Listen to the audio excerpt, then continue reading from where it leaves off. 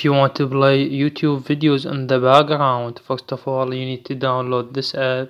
As you see, this app, Float Tube, Float video player, and after you download it you need to open the app.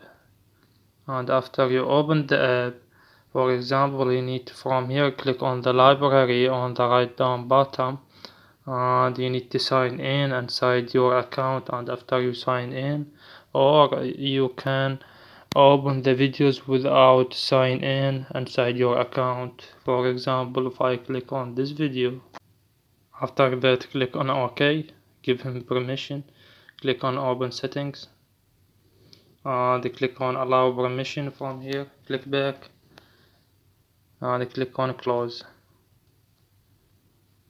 and click out of the app.